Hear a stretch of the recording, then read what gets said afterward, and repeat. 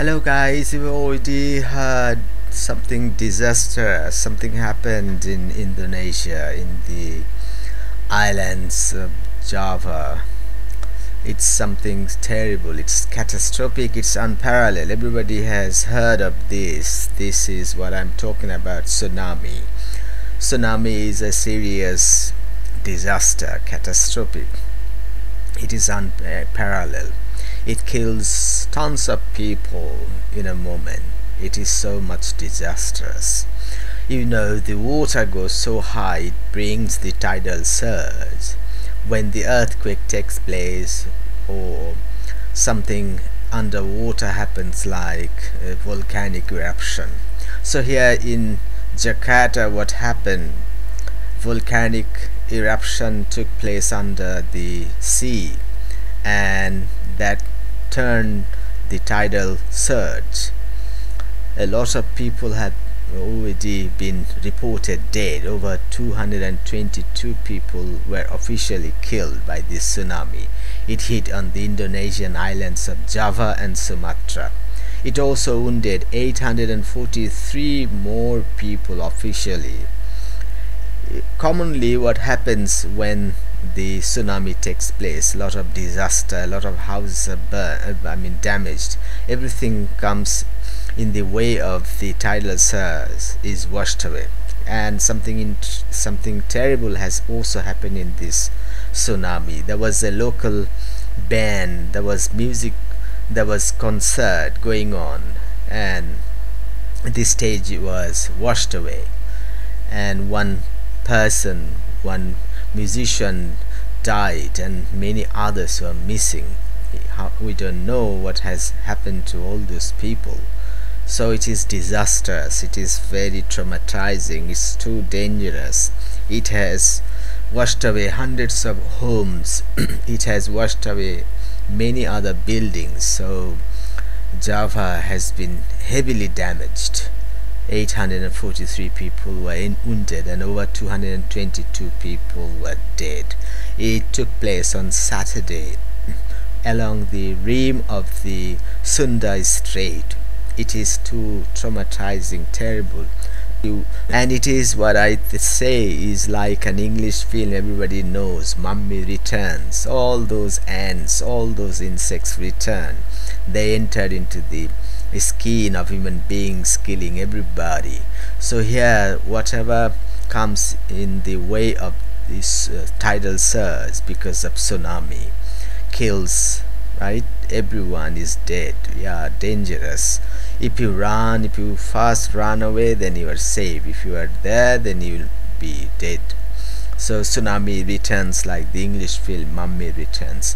So what happens is that the Krakatau, the volcanic eruption took place. The name of the volcano is Krakatau. It erupted. It triggered underwater landslide. Well, you understand, when a volcano erupts, a lot of fire gets out, a lot of chemical, a lot of things get out. So it brought the underwater landslide, and this tsunami ultimately washed band members from stage. This is disaster struck 14 years after Boxing Day Tsunami, and that Boxing Day Tsunami killed 226,000 people. In this affected area, debris from the damaged houses, the cars were overturned, trees were fallen, and they all blocked the roads, and it is visible by the TV footage. TV footage has played a vital role to understand all these damages, everything, and it has even shown every moment. Even the local rock that was going on, that was performing on an outdoor stage, it was also washed away, and it has been seen clearly visible by the help of TV footage. And one musician killed in that disaster there, and others were missing. So authorities already warned the residents, the tourists, to remain very close to the to avoid the beaches. They are supposed to stay away from beaches. So authorities warned residents and the tourists so that they don't stay in coastal areas, they go away from beaches. And there was a warning at the same time, a high tide warning was there, it was broadcast, and people are supposed to stay away from the beach until December 25. The head of the meteorological agency, Rahmat, he said, everybody, please do not stay around the beaches, around the Sunda Strait. Please get away from this beach. Those who have been evacuated should not return. If you look back in 2004, it was on 26 December, an Indian Ocean tsunami was triggered by an earthquake that had killed 226,000 people in 13 countries, and among them more than 120,000 people were killed in Indonesia. A series of tsunamis also killed a lot of people in 1883. It killed 33,000 people or more. It was because of the eruption of Krakatau. So this is the second disaster from the volcano Krakatau. So head of the disaster mitigation agency in Pandeglang, Ednan Permata, he told Metro Television that police were trying to help get rid of the disaster, to get the victims out of the area Tanjung Lesang in Baten province, as emergency workers had not arrived in the beginning. And this province is a popular tourist gateway not far from the capital. It's very close to the capital city Jakarta, and this province is very popular for the tourist attraction.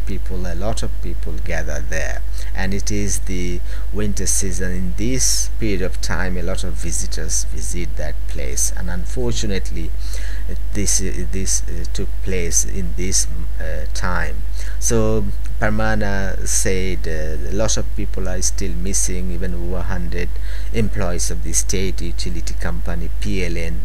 They had gathered in Tanjung Lesang for an end of year event. So unfortunately that company people, even over 100 employees, were gathering there because there was an end of year event there. The tragedy will caught by television footage. It was there. It showed every second when waves hit this concert. The people gathered there. A lot of people were enjoying the concert, and there were also performance there.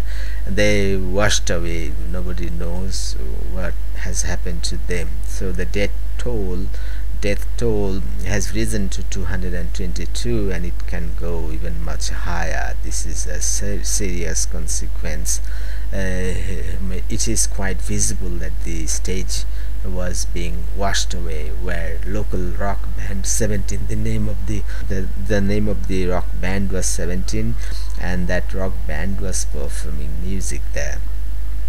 And the band in a statement said the water washed away the stage. They saw it, which was located very close to the sea.